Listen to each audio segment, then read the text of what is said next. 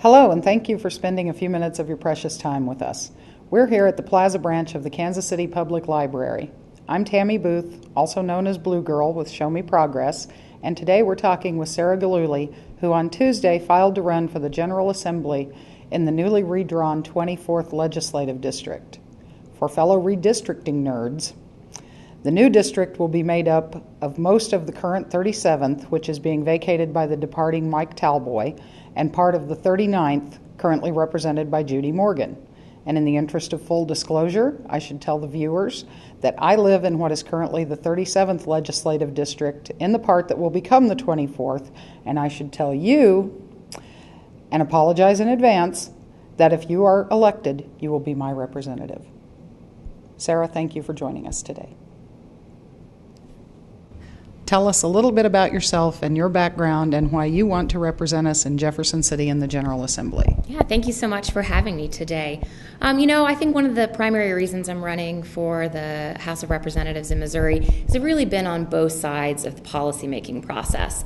I've been a community organizer, specifically in the LGBT community, and now I work in government affairs for a nonprofit women's health care provider. So I've really seen on both sides of that process what it's like to have a vibrant community working for change and the sort of deal-making that goes on behind the scenes. And what I really would like to do is go to Jefferson City and be a policymaker that has an engaged and vibrant constituency, but also is a fair and honest policymaker who's not just playing politics as usual.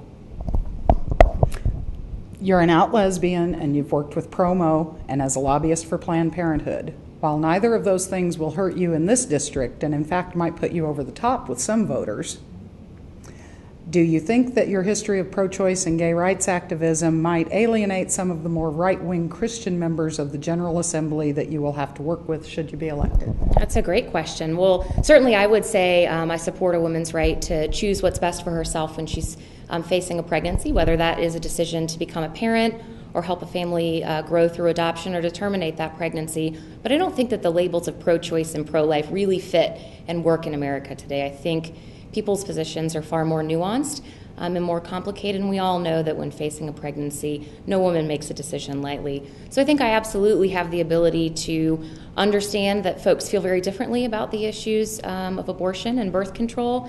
But what I think we've done historically in Jefferson City is just sort of shouted across a great divide at each other and not really had a substantive conversation about the impacts of the laws that we pass on everyday families.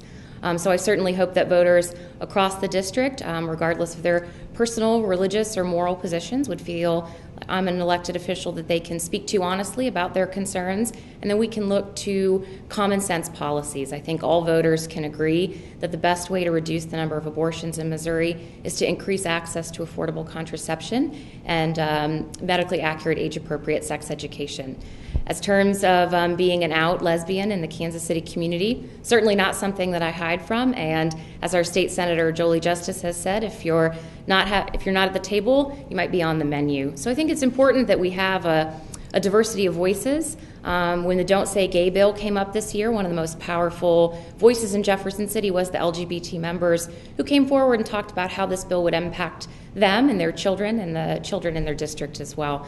So I think, again, those are conversations that we can have. I think we've lost our ability for civil discourse a little bit, but certainly Kansas City has retained their ability to sort of speak across our differences, and I'm willing to be that candidate. Great. The Kansas City School District is back in the news again, and not in a good way.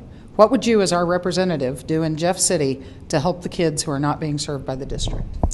Well, I think one of the things we've failed to do in the conversation over education is really center children and center the students and the scholars in our district when we're having conversations about how we can move forward to a more productive, successful district. 2 years in the life of a student is the difference between literacy and illiteracy. We have students in the district right now who will be graduating for 2 years whose diplomas are unaccredited, and their history or their future in college or other academic pursuits is unknown. So I think we've got to focus students. The two things that our legislature can do but continues to fail to do is fully fund our schools and trust our professionals. I think we can all agree that we need a better program to evaluate teachers, but simple test scores are not the answer. My partner is a public school teacher, and we've had a lot of conversations about the breadth of testing that can really help us determine which teachers are struggling and need more support, which teachers are doing excellent, and which teachers maybe need to be counseled out of the profession. That's not one number. That's a comprehensive process. We need to bring teachers and administrators to the table and look at all the factors that we can use to help struggling teachers improve, and also help administrators identify successful teachers. You've made education and the need for training beyond high school a central theme in your campaign. Here in Kansas City, we're fortunate to have the Metropolitan Community Colleges system, which trains a lot of the healthcare workers who serve our community.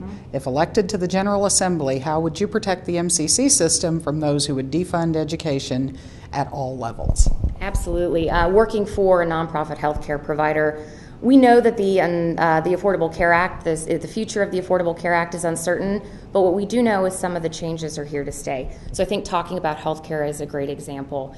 We know that there's a rising need for medical assistance and technically trained medical professionals in the healthcare system, and a lot of those professionals get their education through MCC and other community college systems. I think we've got to look at fully funding those programs.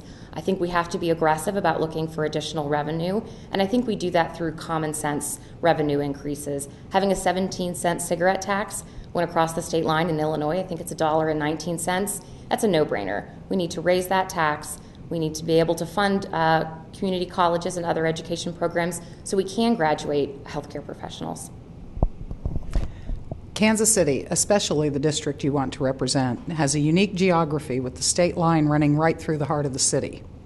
We have people on one side of State Line Road living in Missouri and on the other side of the street living in Kansas. Those of us who live in this bi-state zone seem to be more prone to compromise and comedy than typical Missourians or Kansans either one. Do you think you could turn that to your advantage in Jefferson City and advance bi-state projects and economic development that would benefit not just the Missouri side of the state line, but the entire metro area? Absolutely. Working on both sides of the state line, I have relationships with policymakers and nonprofit officials and other government officials in Kansas, as well as in Missouri. Representative Talboy in particular has done a great job of building relationships with those officials and nonprofit executives in Johnson County and Wyandotte, but the rest of our delegation hasn't necessarily done the hard work of building those relationships. So I think we need a two-pronged approach in the Kansas City metro community. First, we need to make sure that the tools for economic development are available in Missouri, so we can bring outside businesses from Massachusetts and North Carolina to the metro, but then we also have to have conversations with our colleagues in Kansas about having a bilateral sort of disarmament when it comes to the sort of great job race on the state line. It does us no good when we're moving buildings. We're changing the direction that commuters drive every morning, but we're not bringing good, high-paying jobs to the metro community. So absolutely, we have to have a bi-state approach, and we have to do that through bringing the tools in Jefferson City and then building relationships in Johnson and Wyandotte County. As we've already mentioned, you're an out lesbian and you have laudably dedicated much of your professional life to equal rights for gays and lesbians in our society and to women's rights as well. How would you advance civil rights and social justice in Missouri if you're elected? Well, I think we have to have some honest conversation with our colleagues in Jefferson City. I think it's important that folks across the state, our lawmakers and our citizens, know their LGBT neighbors. And that's one thing I'm definitely committed to doing, and I've spent much of my career doing, is helping folks understand the challenges of the lives of LGBT Americans.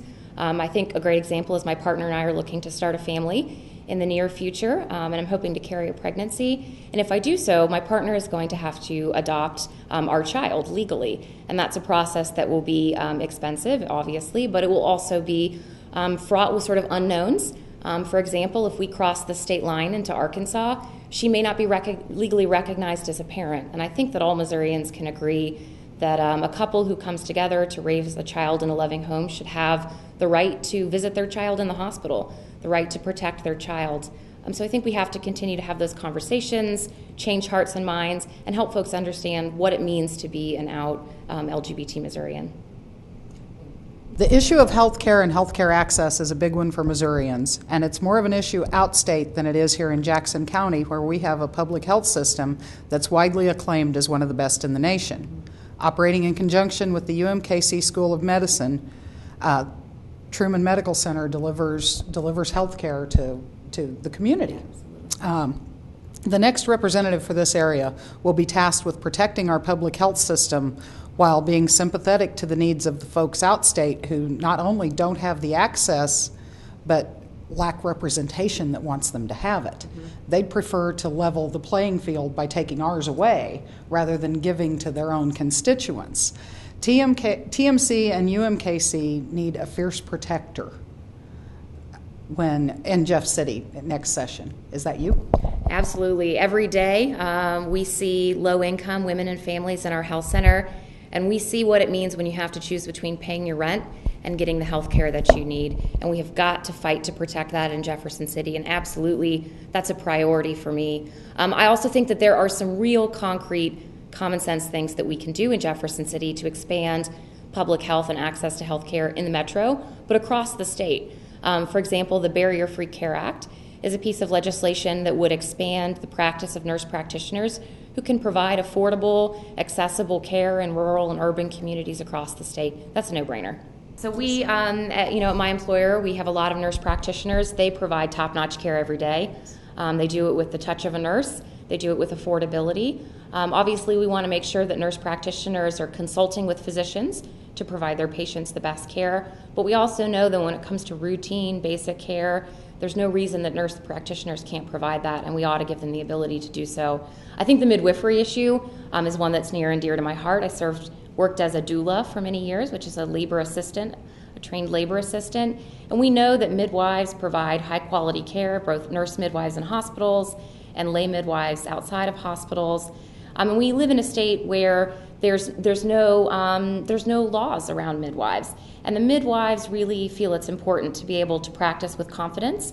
They want to practice in a way that is meeting the needs of their patients, but also accountable to insurance companies and others who are looking out for the welfare of pregnant women, as midwives do every day. I think, again, we passed the Midwifery Licensing Act, and we provide pregnancy and maternity care for women across the state who might not otherwise have it. Healthcare access is personal to you. Would you like to share a little bit of that with the viewers?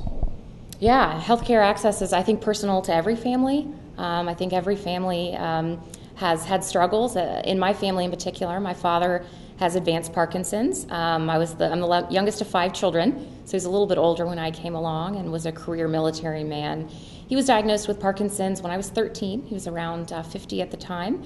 And we're now about 20 years into his illness, and my family's really dealing with the complications of both having a family member with advanced needs, but also the complications of being the caregivers. And then my sister, she was diagnosed with an idiopathic kidney disease, which means it's sort of for unknown reasons, and she had to have a kidney transplant. The good news is she did get a kidney donation from a family member, and she is doing well. But what we learned, I think, from my sister's experience, and we continue to learn every day from my father, is that high-quality care that's covered by insurance, it improves the quality of life for folks long-term, but it also keeps people like my sister in their jobs. Sarah, I would like to thank you for taking the time to sit down and talk with me today, and I would like to wish you luck not just in your race, but in all your future endeavors. I'm glad to have you out there fighting for us in whatever capacity. Keep up the good work. Thank you so much. You're welcome. Thank you for taking the time to spend a few minutes with us as we get to know the candidates who are vying to represent you in Jeff City.